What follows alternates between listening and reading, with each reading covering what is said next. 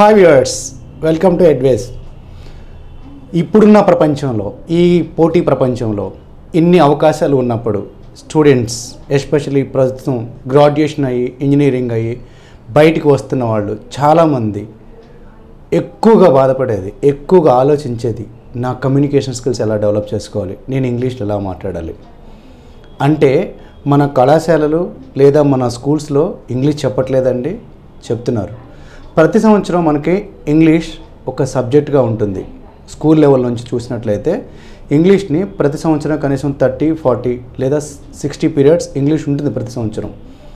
ఆ పీరియడ్స్లో ప్రతి వారంలో 3 పీరియడ్స్ చొప్పున ఇంగ్లీష్ క్లాసెస్ కూర్చొని detailed, non detailed, text book ఇవన్నీ చదివి ఎగ్జామ్స్ రాసి మంచి మార్కులు తెచ్చుకున్న వాళ్ళు కూడా బయటకు వస్తే ఇంగ్లీష్లో మాట్లాడలేకపోతున్నారు.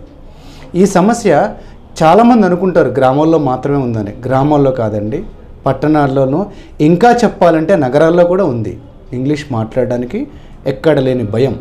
ఇంగ్లీష్ రాక కొంతమంది మాట్లాడలేకపోతే నేను మాట్లాడే దాంట్లో ఏమన్నా తప్పులు వస్తాయేమో, ఈ తప్పులు విని ఎదుటి వాళ్ళు ఏమో అనుకుంటారేమో, ఎందుకు వచ్చిన గొడవ, నాకు తెలుగు వచ్చు కదా, నీకు కూడా తెలుగు వచ్చు కదా, ఇద్దరం తెలుగులో మాట్లాడుకుందాంలే, ఇంగ్లీష్ తర్వాత నేర్చుకోవచ్చు. ఈ తర్వాత అనేది ఎప్పటి వరకు అంటే 1-2 ఇంటర్వ్యూస్కి వెళ్ళి అక్కడ సబ్జెక్ట్ నాలెడ్జ్ అద్భుతంగా ఉండి, టెక్నికల్ స్కిల్స్ కూడా అద్భుతంగా ఉండి, కేవలం వాళ్ళకున్న సబ్జెక్ట్ని, టెక్నికల్ నాలెడ్జ్ని ప్రజెంట్ చేయడానికి కుదరక, ఆ ఇంగ్లీష్లో ఎక్స్ప్రెస్ చేయడానికి రాక, ఇంటర్వ్యూలోనో, జీడీలోనో లేదా జామ్ సెషన్లోనో ఫెయిల్ అయ్యి వెనక్కి వచ్చిన తర్వాత అప్పుడు ఆలోచిస్తారు, అప్పుడు చింతిస్తారు, అరే నేను ఇంగ్లీష్ నేర్చుకుంటే బాగుండేదేమో, ఇంగ్లీష్లో ఇంకా కొంచెం ఇంప్రూవ్మెంట్ ఉంటే బాగుండేదేమో, నా ప్రజెంటేషన్ స్కిల్స్ ఉంటే బాగుండేదేమో, కమ్యూనికేషన్ స్కిల్స్ ఉంటే బాగుండేదేమో ఆలోచిస్తారు. కానీ అది అప్పటికే లేటు. ఎందుకంటే ఒక కంపెనీకి ఒక ఇంటర్వ్యూకి వెళ్ళి రిజెక్ట్ అయ్యి వెనక్కి వచ్చారంటే మరలా అదే కంపెనీ ఇంటర్వ్యూకి వెళ్ళాలంటే కొన్ని కంపెనీస్కి 3 నెలలు, కొన్ని కంపెనీస్కి 6 నెలలు కూడా మరలా రెండోసారి వెళ్ళడానికి కుదరదు. అంటే మనం తెలియని జ్ఞానంతో సరిగ్గా ఆన్సర్ చెప్పడం రానప్పుడు, హెచ్ఆర్ ఎక్స్పెక్ట్ చేసే స్థాయిలో కమ్యూనికేషన్ లేకుండా కంపెనీస్కి ఇంటర్వ్యూస్కి వెళ్ళి ఆ ఇంటర్వ్యూస్లో మనం ఫెయిల్ అయ్యి వచ్చామంటే ఒక అవకాశాన్ని 6 నెలల పాటు మనం కోల్పోతున్నట్లు లెక్క. ఇంత ప్రాధాన్యత ఉన్న ఈ ఇంగ్లీష్కి, ఇంత ప్రాధాన్యత ఉన్న ఈ కమ్యూనికేషన్ స్కిల్స్ నేర్చుకోవాలంటే ఏం చేయాలి? అసలు ఇంగ్లీష్లో ఎందుకు మాట్లాడలేకపోతున్నారు? ఇంగ్లీష్ మాట్లాడుతున్నప్పుడు ఎందుకు తడబడుతున్నారు? ఇంగ్లీష్ మాట్లాడడం అంటే, అది నిలబడి మాట్లాడడం అంటే, 10 మంది ముందు మాట్లాడడం అంటే, లేదా కొత్త వాళ్ళ ముందు మాట్లాడడం అంటే, లేదా ఇంటర్వ్యూ రిక్రూట్మెంట్ ప్రాసెస్ ఏదైనా మాట్లాడడం అంటే ఎందుకు అంత భయపడిపోతున్నారో ఈ వీడియోలో చూద్దాం. నేను గత 14 సంవత్సరాలుగా ఈ ట్రైనింగ్లో ఉండి ఈ ఫార్ములా నుంచి కొన్ని లక్షల మంది మేము ట్రైన్ చేసాం. మాకున్న అనుభవాలు, మాకు వస్తున్న స్టూడెంట్స్ వాళ్ళకు పడుతున్న ఇబ్బందులు, వాళ్ళ ద్వారా మాకు అర్థమైన కొన్ని విషయాలు మీకు ఈ వీడియోలో షేర్ చేసుకుందాం అనుకుంటాం. రెడీనా? మరి చూద్దాం. ఒక వ్యక్తి జనరల్గా ఒక విలేజ్లోనో, టౌన్లోనో ఇంజనీరింగో లేకపోతే ఒక డిగ్రీ చేసి బయటకు వచ్చిన తర్వాత ఇంగ్లీష్లో ఎందుకు మాట్లాడలేకపోతున్నాడు అంటే మొట్టమొదటి కారణం తన చుట్టూ మాట్లాడే ఎన్వైర్న్మెంట్ లేకపోవడమే. మీరు కాలేజెస్లో కానీ స్కూల్స్లో కానీ చూసినట్లయితే సబ్జెక్ట్ పరంగా నేర్చుకుంటున్నారు. అలాగే ఇంగ్లీష్ మీడియంలోనే చదువులు ఉంటున్నాయి ఇవాళ చాలా వరకు. మీరు ఇంజనీరింగ్ తీసుకోండి, బీఫార్మసీ తీసుకోండి, ఈవెన్ చాలా చోట్ల బీఎస్సీ కోర్స్ కూడా ఇంగ్లీష్ మీడియంలో ఉంటుంది. కానీ ఇంగ్లీష్ ఎందుకు మాట్లాడలేకపోతున్నారంటే నేను మాట్లాడితే ఏమైనా తప్పులు వస్తేనే భయంతో వాళ్ళు మాట్లాడరు. అలాగే అన్నిటికన్నా ముఖ్యమైనది ఏంటంటే వాళ్ళల్లో ఒక ఇన్ఫీరియారిటీ ఉంటుంది. నేనే ఎందుకు ముందు మాట్లాడాలి, ఎవరైనా మాట్లాడితే నేను చూద్దాము. దాంతోపాటు మనకు కూడా ఇందాక ముందు చెప్పిన మాటగా ఆ సపోర్టివ్ ఎన్వైర్న్మెంట్ లేదు. ప్రతి కాలేజీలో నేను దాదాపుగా 770 ఇంజనీరింగ్ కాలేజీలు తిరిగి ఉంటా. ప్రతి కాలేజీలో ఒక ఇంగ్లీష్ డిపార్ట్మెంట్ ఉంటుంది, ఇంగ్లీష్ లెక్చరర్స్ ఉంటారు, ఇంగ్లీష్ స్టాఫ్ ఉంటారు. కానీ వీళ్ళంతా వాళ్ళు ఇంగ్లీష్ కమ్యూనికేషన్ స్కిల్స్ డెవలప్ చేయడానికి ప్రయత్నిస్తున్నారు. కానీ ఎక్కడ కూడా క్లాస్లో నుంచి బయటకు వస్తే షెల్ వి గో అవుట్ అని అనరు. ఎరమామా బయటకు వెళ్దామా, we are happy to speak in our mother tongue. ఒకవేళ ఎవరైనా ఇనిషియేట్ తీసుకొని ఇంగ్లీష్ మాట్లాడినట్టయితే ఇమ్మీడియట్గా కామెంట్ చేస్తారు, అబ్బో ఏంట్రా ఎక్కువ చేస్తున్నావు, నీకు కూడా వచ్చేయండి ఇంగ్లీష్ యాబ్రా. సో నెక్స్ట్ మూమెంట్ వాళ్ళు ఇంగ్లీష్లో మాట్లాడారు, భయపడతారు. సో మొట్టమొదటి కారణం మనకి ఎన్వైర్న్మెంట్ లేకపోవడం. మరి మనం ఎన్వైర్న్మెంట్ క్రియేట్ చేయొచ్చా అంటే చేసుకోవచ్చు. ఎప్పుడు మీలాంటి ఆలోచన ఒక వ్యక్తిని, మీలాంటి తపనతో ఉన్న ఒక వ్యక్తిని, అట్లీస్ట్ ఒక ఫ్రెండ్ అని ఉండుంటాడు. ఆ ఒక్క ఫ్రెండ్తో డే టు డే మీరు ఏం చేస్తున్నారు అది ఇంగ్లీష్లో మాట్లాడండి. ఇంగ్లీష్ మీరు అనుకున్నట్టు గ్రామరు లేకపోతే ఎక్స్ట్రాడినరీ వొకాబులరీ అవసరం లేదండి. చాలామంది అనుకునేది ఇంగ్లీష్ మాట్లాడాలంటే కంప్లీట్ గ్రామర్ వచ్చి ఉండాలి. అఫ్ కోర్స్ ఇంగ్లీష్ మాట్లాడడానికి గ్రామర్ అవసరమే, బట్ ఇంగ్లీష్ మాట్లాడడం మొదలుపెట్టడానికి గ్రామర్ ఉంటేనే కాదు, 0% గ్రామర్ తెలిసిన రోజున కూడా మీరు ఇంగ్లీష్ మాట్లాడడం మొదలెట్టవచ్చు.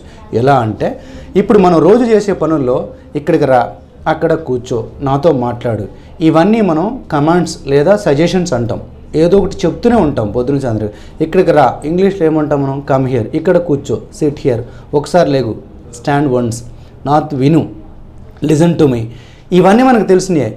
ఫస్ట్ ఎవరైతే ఇంగ్లీష్ మాట్లాడాలనుకుంటున్నారో వాళ్ళు తనతో పాటు తను అర్థం చేసుకున్న స్నేహితుడు లేదా తనంత తపనున్న వ్యక్తితోటి రోజు ఒక రోజంతా తను ఏదైతే చెప్పదలుచుకున్నాడో ఈ సజెషన్స్ ప్లస్ కమాండ్స్ని ఒక రోజంతా ఇంగ్లీష్లో మాట్లాడే ప్రయత్నిస్తే తనకు చాలా వరకు తను స్వరం తను ఎప్పుడైతే ఇంగ్లీష్లో వింటున్నాడో తనకు ఆ భయం పోతుంది, తనకు ఒక నమ్మకం వస్తుంది నేను మాట్లాడగలని.